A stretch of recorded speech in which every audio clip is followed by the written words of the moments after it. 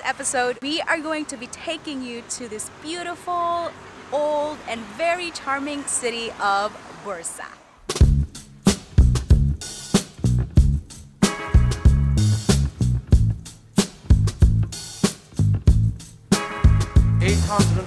And very old. 150 years. Amazing. Yes. Now, some fun facts about Bursa. Bursa is the 4th largest city in Turkey. It was the old capital of the Ottoman Empire in the 1300s, and it's also surrounded by mountains, including Mount Uludağ, one of the tallest mountains in Turkey. And it is this place, the pioneer of this dish that we are going to try for the very first time. We're a little bit hungry. I mean, we're starving, so let's go.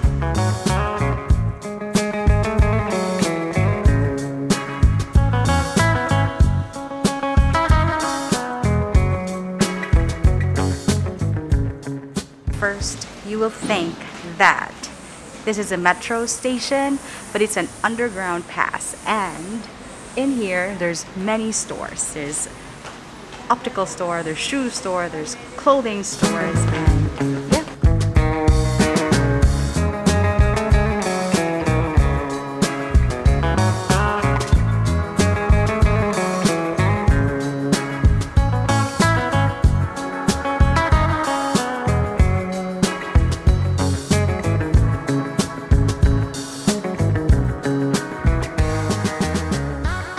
What did we get ourselves into? This is probably the most gluttonous meal I will ever have in Turkey. We're here at the place where this is where it all started. This is a great way to start. This is our first ever Iskender Kebab.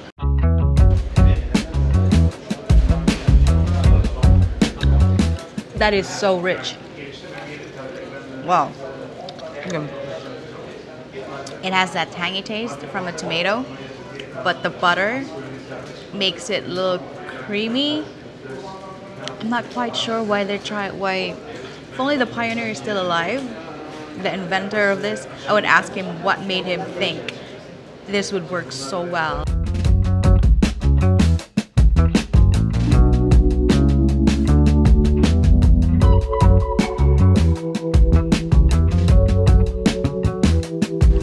Truth here, we came all the way to Bursa to try this dish because we wanted to wait to try this Iskender Kebab, where it was created. And Iskender Kebab is minced lamb on a spit, roasted on a spit, shaved thinly, and some thick slices here.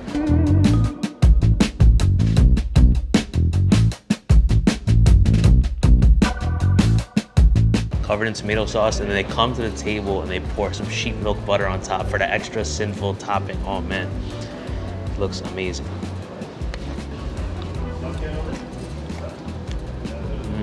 That's really interesting. You really get that strong tomato flavor. The butter comes in kind of at the end. It's not as overwhelming, but that meat has a really nice flavor, especially those thick pieces. And you can really taste the flavor from the wood that they use. They actually use wood fire to roast the lamb on the spit, which is pretty incredible. And even on the side here, you have a big dollop of yogurt.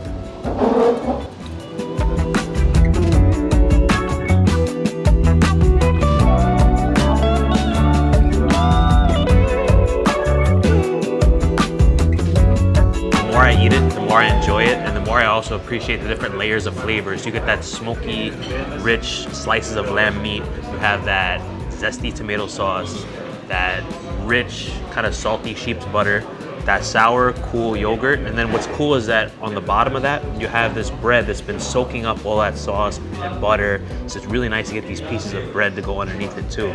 This is really a special dish. It's over 154 years old. And see why it's so special, especially when you come here to try it. Amazing. Iskender Kebab is named after the founder, Iskender Effendi.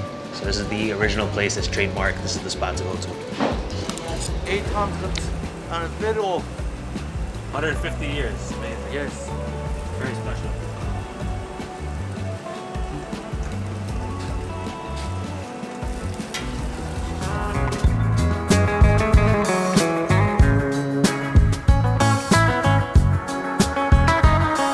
This side of Bursa is truly giving us that countryside European vibe that Iskender Kebab was delicious. It may be the most gluttonous meal, but it is so damn delicious that you've got to try it if you are in Bursa. Just control yourself a little bit because it's so good that you may want to order and order, but man, that's it. We just binged out because we knew this is the place to be. This is the birthplace. We went to the original spot, had our fill, probably go on it for a long time after that until we come back to Bursa one day. Right, so let's go to the next spot.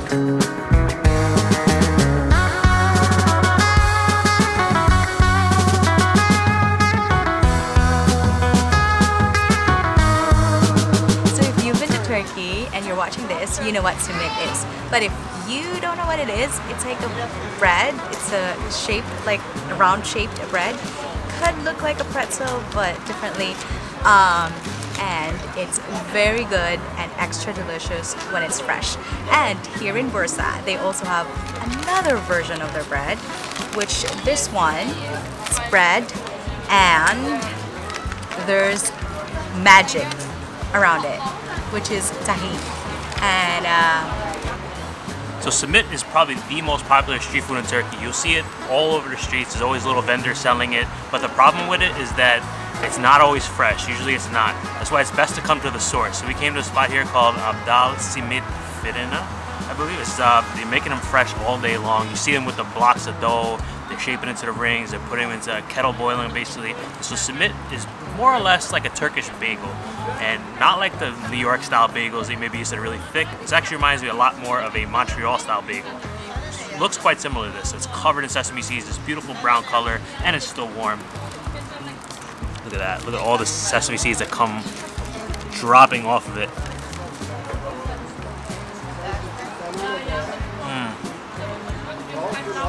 So the interesting things they have a nice chew to them, and I just love the dominant sesame seed flavor. It is just covered in these sesame seeds that are nice and browned from being baked in that oven. It's delicious. I love Simit, and it pairs perfectly with chai, Turkish tea.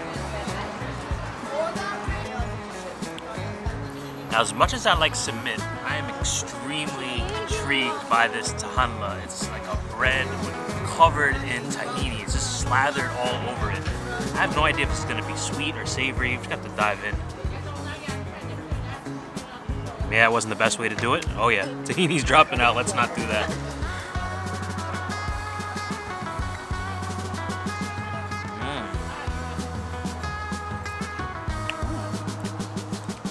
Really creamy tahini. A lot of that tahini here. It's so warm. It's kind of gooey. It's a little on the sweeter side, actually. Not that sweet. I do see bits of sugar here. I love it. The tahini, it's like a paste that's kind of been cooked up to a really soft consistency. Really unique. I really enjoy this, actually. Wow. Delicious.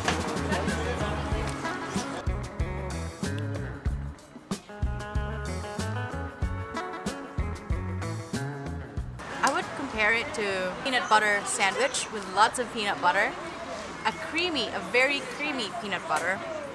And if you like or love that, then you will definitely 100.1% love this. It has that texture, but only in a tahini spread. Wow, the bread is so soft and fluffy. And then the middle is so thin and just filled with tahini. Oh, it is so good. It is amazing. Delicious. And I feel like it's even better if you pair it with chai.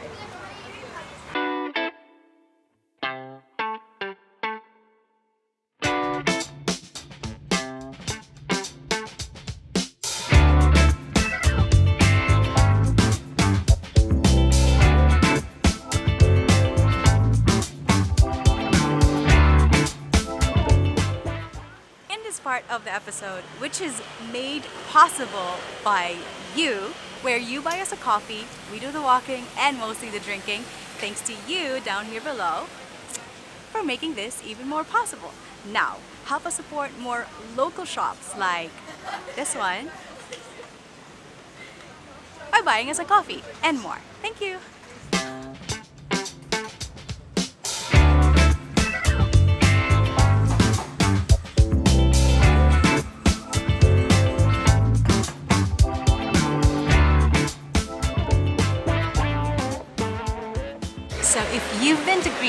or anywhere in general that has Greek community, you are familiar with this type of coffee. This coffee in general, you can only find it in Greek places or in Greece. And it's been 2 years since the last time we've had it. We've been in Malaysia, we've been in Thailand, and no one serves this particular kind of coffee. We found it here in Bursa, Turkey. And this is Freddo Espresso. Freddo Espresso is one of my favorite coffees in the world, maybe my most favorite. And we were just blown away to find it here in Bursa, Turkey, of all places. It's a spot called Espresso Nest.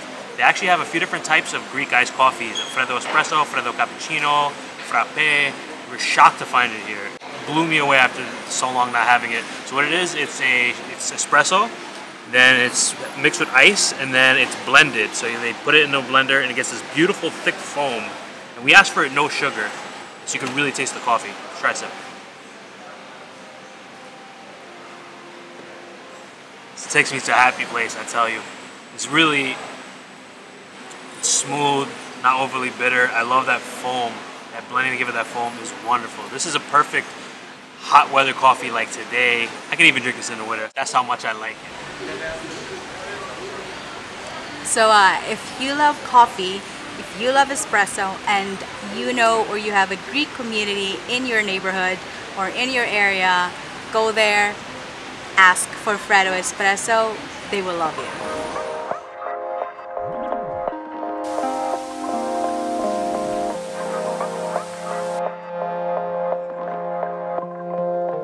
We're heading to our next stop, which is right there.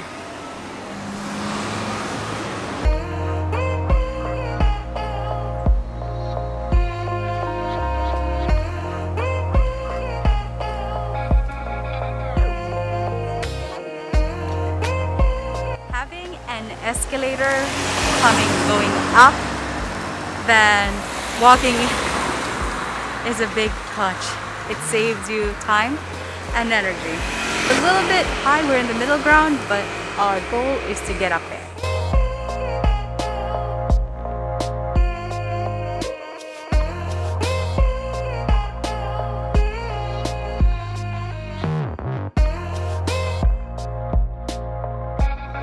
We are here at Tophane Park. Thing is, it's a little bit high on the ground, but Not too bad though. not too bad because there's an escalator that lifts you up. Oh, there's a nice breeze up here too. And this is a tomb. That's a tomb behind us. Some of the really cool things in this park, including the star of the show, which I'm going to show you in a minute. And yeah, which is right in front of us. People are hanging out, getting some fresh air, and let's go to that part.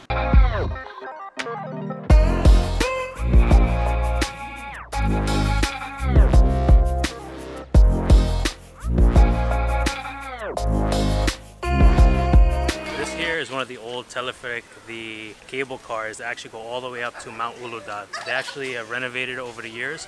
We're not going to go on this trip because we feel this is something that would be better experienced in the wintertime with all the snow. We're actually right in the middle of summer, it's hot, we're not going to get the views that you can get. And that's the thing about this city, you could definitely tell it has a certain charm in the wintertime. We'll probably have to come back for that, even if we don't like winter at all. That's saying a lot about this city.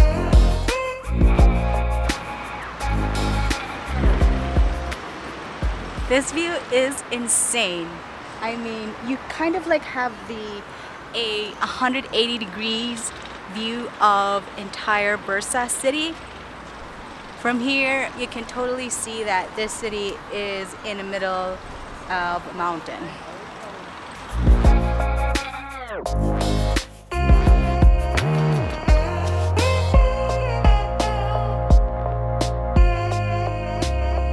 And also what's nice is that you're here and you hang out and you have your coffee or you have your chai right in the middle of, there's little coffee shops or cafes here. Very chill, relaxed vibe here. That you can just enjoy the view of the entire city of Bursa. Coming up here, we cheated on our way up here. Now on our way back down there, we're taking the steps. Pleasant steps. downhill steps. It's not bad. It's very steep. You know, you see that? And we were there. So that's why we cheated.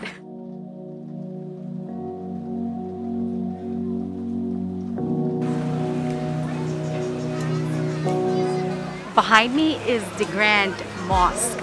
It's grand from the outside. We haven't been inside, but the outside it's very grand. It's so big, and apparently it has 20 domes. 20. It was built a long time ago. So it was built in 1399, and actually there's a sign in here, and let this sign do the talking.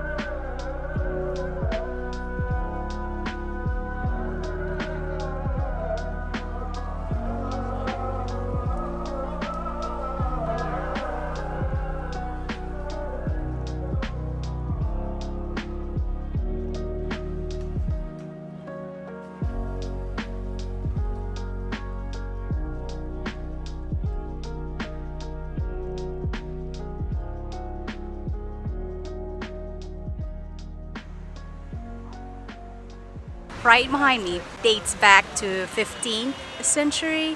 It's been, of course, it's been through many changes over the years. Right now it has this cool shops that I can't imagine during winter time when snow is falling. It's kind of like it has that European Christmas village vibe, that little stretch. And also some shops sells orange juice or teas, like a tea cafe. You can sit and just enjoy the view. But this view behind me right now, it's summertime, so there's no water. But during winter, it is filled, we've seen photos, it is filled with snow and a different vibe.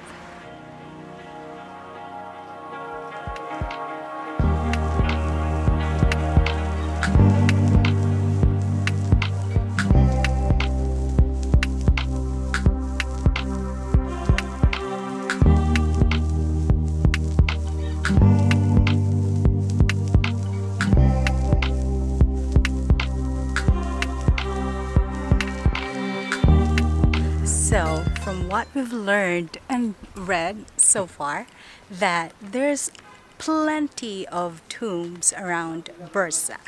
This one in particular, in general. This one's called the Green Tomb. It's for Sultan Mehmed from the Ottoman Empire. This was built in 1421, 600 years to the date. Why do they call it the Green Tomb? It's all because of the green, intricate details in the area. Stunning. I love the color. It's beautiful. The ceramics they used, imagine over 600 years ago they built this, and inside are the tombs of Sultan Mehmed, Chilabesi Mehmed #1, and his family. Wow, this is grandiosity. It's amazing.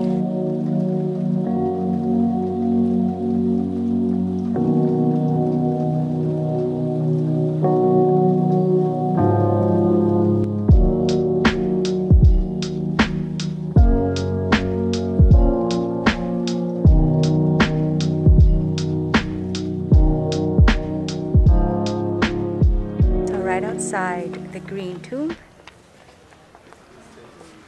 is a Green Mosque, and we're going to take you there. I don't think we can go inside, but we're going to take you there, and it's also very grand from the outside.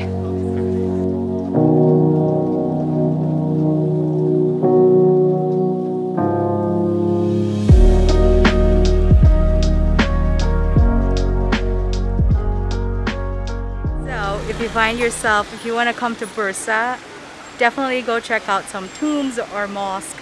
you'll be tuned out, but it is definitely worth visit because they're beautiful and exquisite and very, very intricate. Now, it's late in the day and it's time to get some snacks. Yes.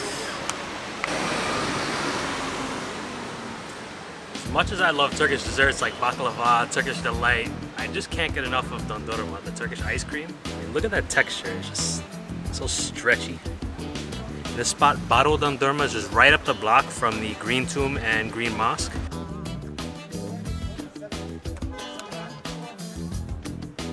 We got two flavors here, peach, and we have the sakis, is the mastic.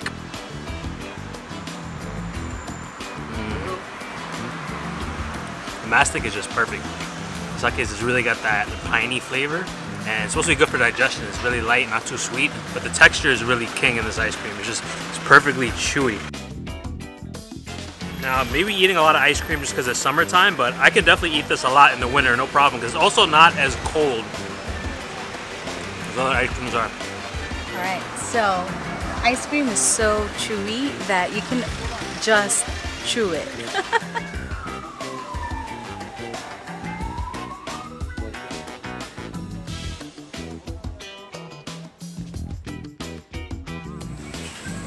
And I guess this video episode ends right here because we're gonna need some concentration.